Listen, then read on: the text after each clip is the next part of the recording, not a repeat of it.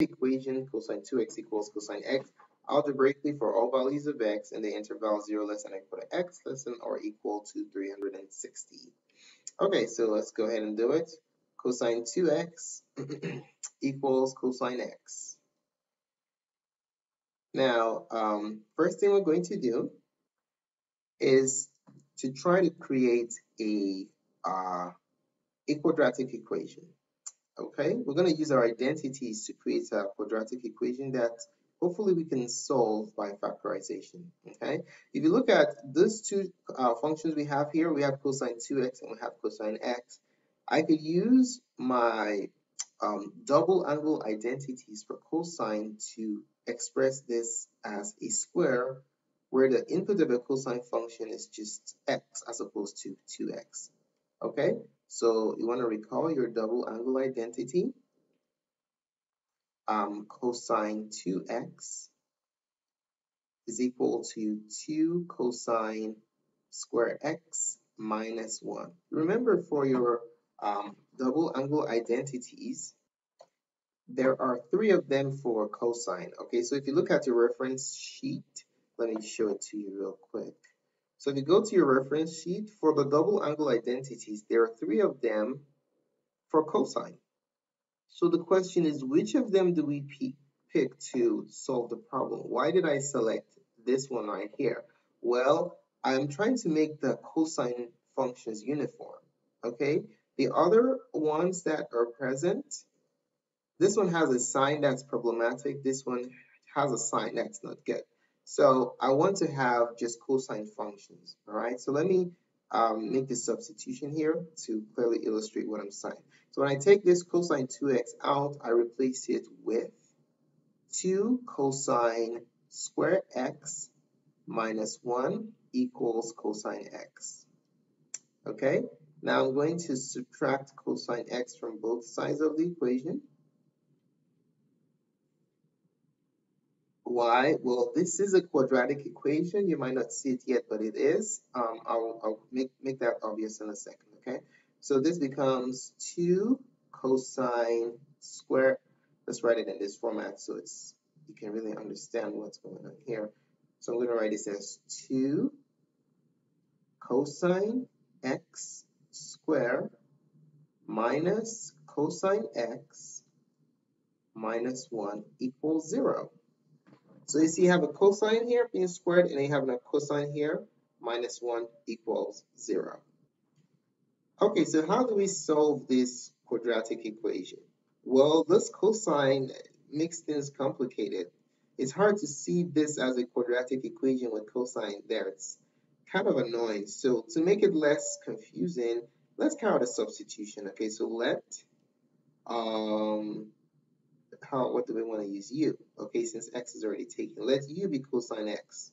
Okay, so if u is cosine x, check this out. Our equation becomes 2u squared minus u minus 1 equals 0. What do you think about this? This looks much better than this monstrosity here with the trig, components for the independent variable. So focus on this. Let's get this solved first, and then we go back to the trig portion. Okay, so converting the trig problem into an algebra problem, we'll solve this, and then we'll go back to trig and use our calculators to finish it off. Now, how do we solve a quadratic equation of this nature? Well, it's pretty easy. We can use factoring by grouping method. Hopefully that works here. AC is -2, B is -1. In this quadratic, as you can see, A is 2, B is -1, and C is -1. Okay, A, B, C. So AC goes on top, B goes on the bottom. What two numbers multiply to give you -2 and add to give you -1? We can do 2 and 1. So let's switch my colors here. I'm going to do 2 and 1. Well, in order for the sum to be negative, I have to negate the bigger of the 2. Just check it. -2 plus 1 is -1. -2 times 1 is -2. Perfect. So I'm going to replace the middle term with this 2. I have to factor by grouping here. Why do I have to factor by grouping? Is because our a is not 1, so this is longer than usual. So we have 2u squared minus 2, append the u next to it, plus 1u, just write u, that's good enough, minus 1 equals 0. Okay, now let's finish this up. We're going to factor by grouping, so I'm going to divvy down the center right here. Okay, take a look at the first two terms to the left of your partition. What is the GCF? What can I factor out? I can factor out 2u, and you're left with u minus 1. Okay, now take a look at the two terms to the right of your partition. What's the GCF? I can take out 1, and then we're left with u minus 1 equals 0. Now, whenever you factor by grouping, if you carry out your factorization process correctly, the quantities in the parentheses must be identical. Is that the case here? Yes, so you're doing good. So we factor out the identical terms. I'll just change my colors here. So you factor out this two like terms, u minus 1 and u minus 1.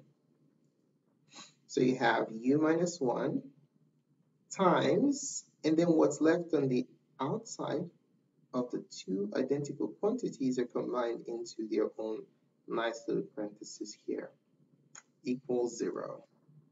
Okay, all right, let's keep on going. So we're now going to use the zero product property. We have u minus 1 set to 0 and 2u plus 1 set to 0. To finish this up, you just simply add 1 to both sides, and you have u equals 1. And then here we subtract 1 divided by 2. Subtract 1. Get 2u equals negative 1. And then divide by 2. And then you have u equals negative 1/2. So the question is, are we done? Have we solved the problem? Well, let's go back to the question. What does the question ask us to do? The question asks us to solve this equation for all values of x. We have just found u, so we're not done yet. In order to finish this whole process, we have to resubstitute cosine x for u. Okay, so you sub and then resub and then you solve. Let's do it. So we're going to have, let's see.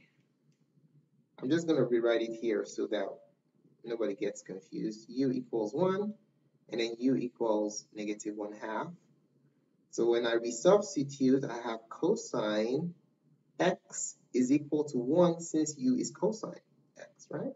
And then this one, I'm just going to also write cosine x is equal to negative 1/2 since u is equal to cosine.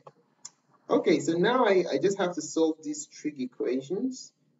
These ones are pretty straightforward to do. We're going to take advantage of our calculators here. You can use your calculator. You can use the unit circle if you have it memorized.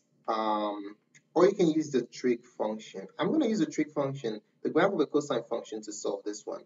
Okay, remember we're going from 0 to 360, so we are in the first quadrant. So for this one right here, let me graph my cosine function. Down, down. And you can also use your calculator to do this too. Okay, so I'm going to have cosine, that's pi over 2, that's pi, 3 pi over 2, 2 pi.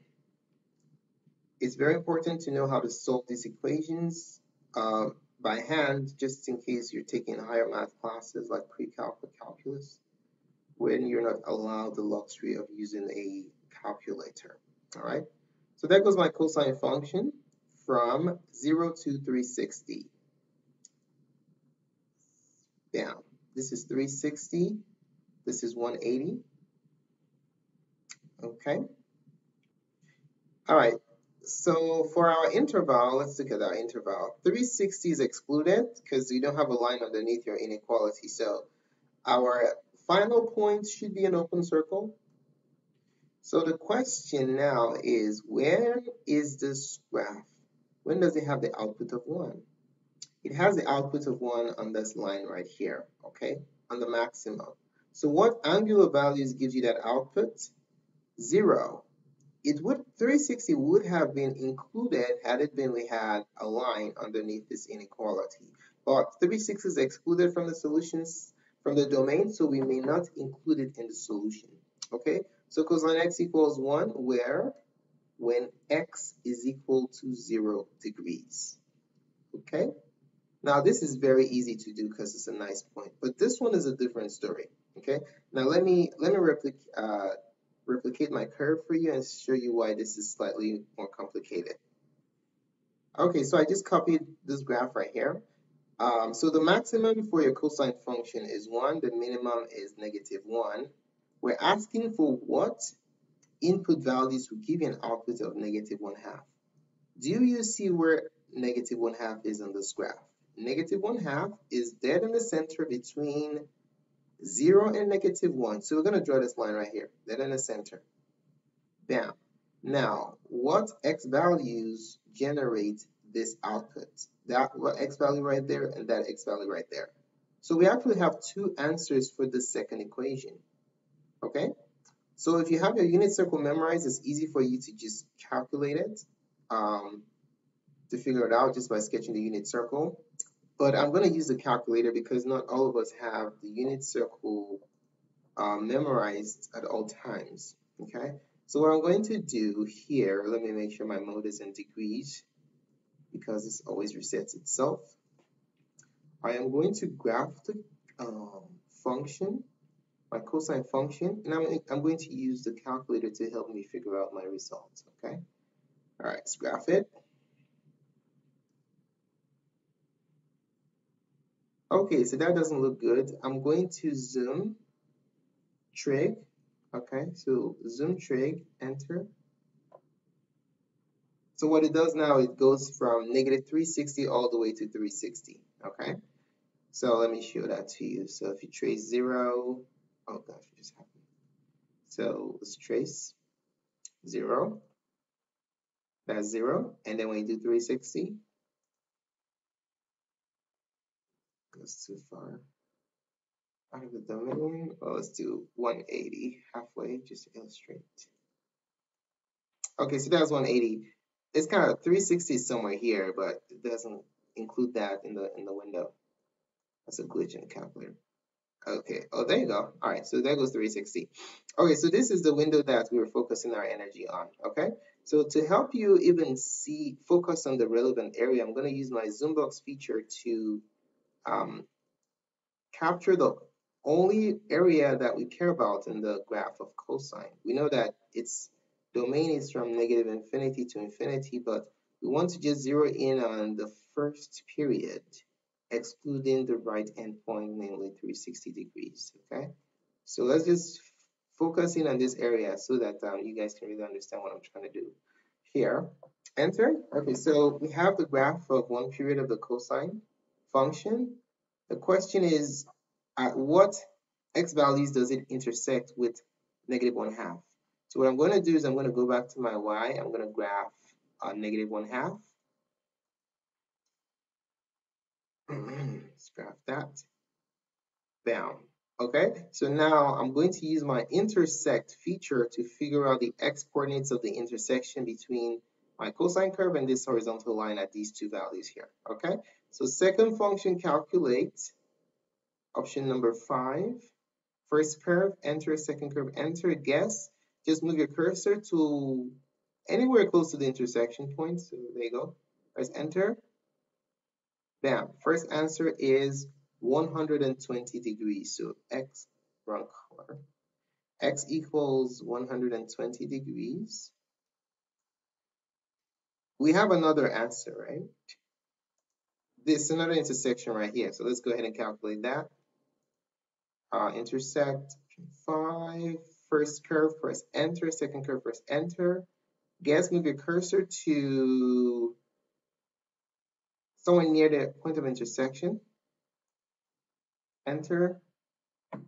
And your final answer is 240 degrees. So that's 240 degrees. So there goes our solution set. Okay, so the values of x that satisfies the original equation are 0 degrees, 120 degrees, and 240 degrees.